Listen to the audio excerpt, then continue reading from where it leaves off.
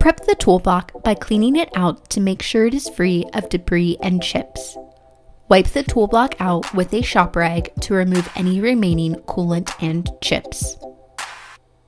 Insert the threaded lathe sleeve into the slot. Be sure to align the threaded lathe sleeve with the slot of the tool block mounting screws. The flange of the lathe sleeve should be seated on the face of the tool block. Seat the tool against the front face of the threaded lathe sleeve. The tool flat should align with the slot and tool block mounting screws. Slowly alternate tightening the mounting screws down on each side.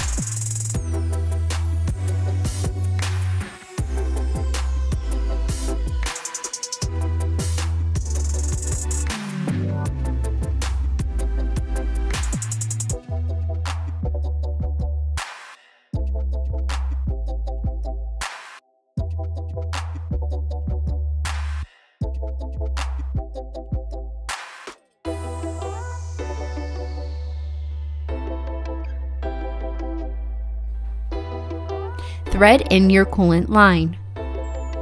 Your setup may require a reducer.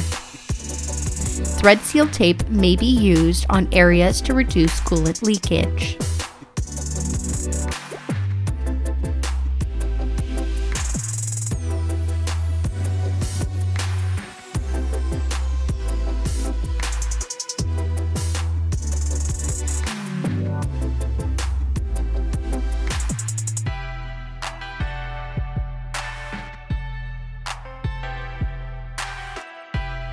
Turn on the coolant to ensure your system has adequate coolant flow with minimal leakage.